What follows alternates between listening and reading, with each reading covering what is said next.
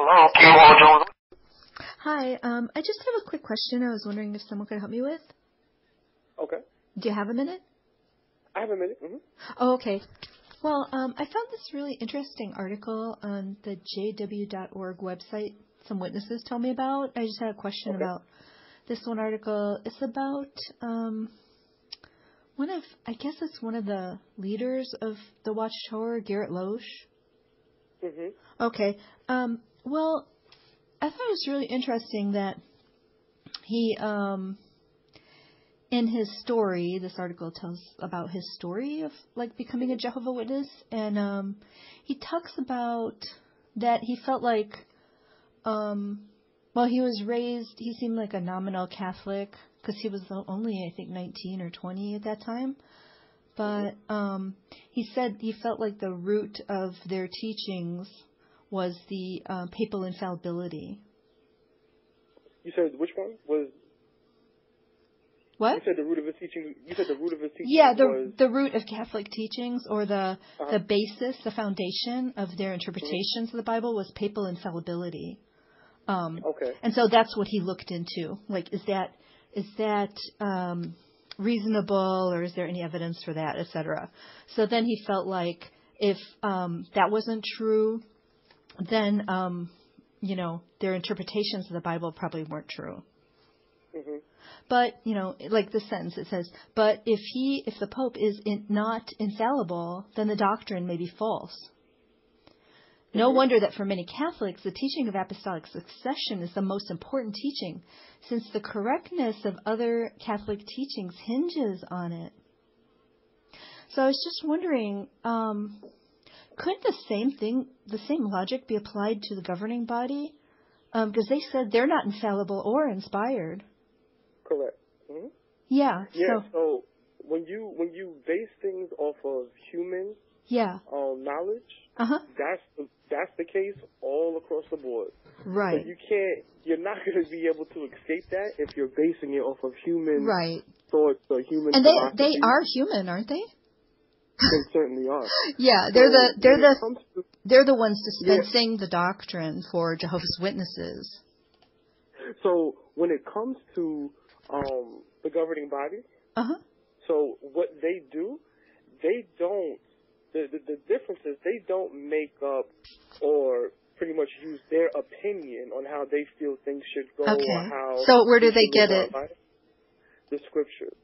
Okay, everything else is on the Bible. Yeah. Well, when you make an interpretation that has any words that are not in the Bible, you're making an interpretation.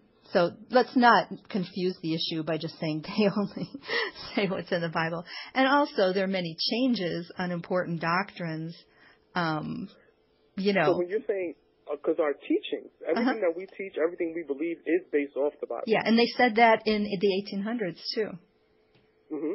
About things that they don't teach anymore. Mm-hmm. So you see the problem there? So when you get a clearer because the scriptures don't change. The scriptures don't change. So for us as a people, have we as Jehovah's Witnesses had certain things incorrect? Have we seen that we've had certain things incorrect? We sure have. Yes, and so they call them the incorrection. Yes. I'm sorry? Yeah, but you know why that's a problem? Because they claim... So when we see the incorrection, so when we see that there's a change that needs to be made, it's made. So does that mean what they were... We're not just going to say, we're not just going to keep something or keep believing something or just based off of pride. Just like, oh, well, you know what? If we change it, people will think we're wrong. No, that's not the case because we know that the Bible is inspired of God. So the Bible has been right the whole time. What we may have been doing, or how we may have viewed it, may have been incorrect because we're imperfect. So if we see that, if we see the need for a change, then we make the change. Yeah, that would be true of just you or I, since we don't claim to be Jehovah's only channel of communication. We don't tell people you should respond to our directions as you would to the voice of God, which they have said. Why should you have to obey them as the voice of God, then, if they're just on the same level as any other person? Well, would you say that about yourself? Imperfect humans just like us. Yeah. We don't worship them at all. Yeah. Did you hear what I said? That they require that you respond to their direction, which they say comes from Jehovah, as you would to the voice of God. So correct. that you're holding two contradictory ideas then. You're saying, well, they're just imperfect, but whatever. They put the people at that time, like when they taught that Jehovah doesn't allow blood fractions or alternative civilian service and other things, they suffered for that tremendously.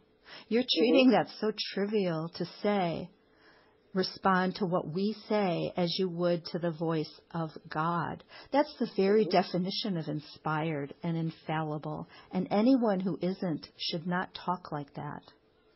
No, I definitely understand what you're saying. Yeah. I definitely get that. And I respect that, absolutely. Yeah. How do you deal with it?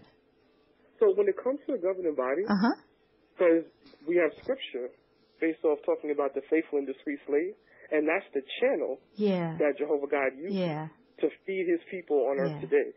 So when it comes to them, they do the best that they can, as in getting together and reading the scriptures and comparing it with other scriptures to see how we should live our lives. Is it wrong to say that you speak for God when you don't, when you obviously didn't? Do you think Jehovah would have a problem with that? Of course, anybody would. Yeah. So they did that many times. So, they told people you sound pretty young. They told young people in 1969, don't bother about any kind of preparation or career because you'll never grow up to have any career in this system of things. Because they were predicting 1975. Yeah. And at that time, they also taught that the meat in due season is from Jehovah. Wouldn't that hurt your life? I know they say the same things to you all now, that you should invest too much time. But they've been saying that for a long, long time. And that hurt those people who built their lives around that. Jehovah warns of false predictions in Deuteronomy 18:20 through 22. Saying you speak for Jehovah, and the test is if what you say doesn't come true. It tells Jehovah's people don't listen to them, don't follow them, because they do not. It's a very despicable thing to say things in the name of Jehovah. And over their whole history, they use expressions that are equivalent to inspired, but they just don't use that word inspired, so that you think they never said they were inspired, but they do. They called themselves a prophet. You said they called themselves a prophet? Yeah. Now, I will tell you this, though. I'm just going to give you my example. Okay. If, for instance, let's say they told me that, you know what, you can't accept any blood fractions. Because we don't accept whole blood. White blood cells, red blood cells, plasma, like platelets. We don't accept that. But we can. Those are fractions too, by the way. So we have an option to do fractions if we want to. Except for those four that you were talking about. Correct. Is that in the Bible? Why did they change it? You said everything was based on the Bible. It is. Where does the Bible talk about portions of blood that are okay? Yeah, the Bible definitely says to a things of blood. But let me just tell you this. It doesn't tell you which fractions are acceptable and which aren't. Well, you said everything was based on the Bible. Correct. Okay, can you give me the verses about that tell you that now certain fractions are okay? That it obviously enlightened them about that because everything's based on the Bible? Do you have any verses about that? Well, no, I don't have a verse on that. Do you know previously they said blood fractions are just the same as taking blood? Did you know they said that previously? Now, let me ask you this. No. Did you know that? I just a quick question since you brought up blood. A lot of the things that you're going to that you're talking about or bringing up, I'm going to tell you right now, I'm not going to have full-fledged knowledge on every single thing. That's not going to happen. I'm not going to have that. But when it comes to the governing body members that you're talking about or faithful and discreet slave, I have full confidence in them because of the fact that they are the ones that Jehovah has appointed. Okay, what evidence do you have of that? Because I can give you plenty that they're not. The evidence that the evidence of how we're living our life and how successful we've been as an organization. The Jehovah's Witnesses are successful? Do you ever listen to the news? All the time. Okay, so you know about the current scandals and payouts and investigations about child sexual abuse? Absolutely. You call that a success? Absolutely. No, that's terrible. And they're still so small, like 8 million, like after all these years. I mean, Seventh-day Adventists started at the same time. They're much, much bigger. Well, how do you define success? You said they're successful in what? Yeah, successful in our preaching work.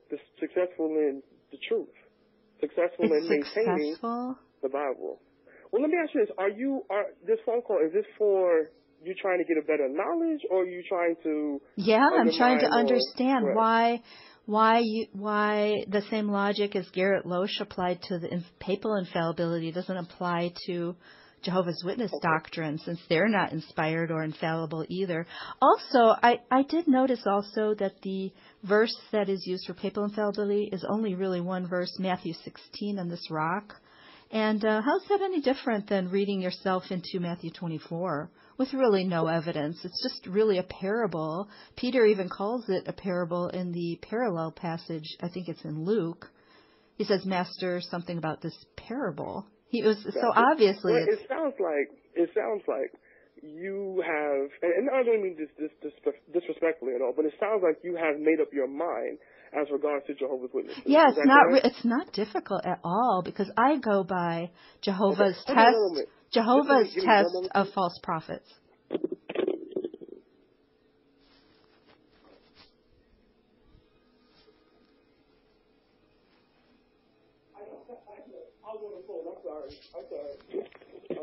Hello? Yeah. Hello? Yeah. Uh-huh. Okay. Yeah. So, with that being the case, because it sounds like you have definitely made up your mind as to how you feel about Jehovah's Witnesses. Yeah, I've seen it ruin so many families and so many lives. I was just wondering, what evidence do you have that they speak for Jehovah? Let me just give you one example. This generation. Do you know how many different definitions they've had of that? As far as either who it was or what the time frame is? Do you, isn't an answer. I'm asking, do you know? Well, I'll tell you this, man. I'll tell you this.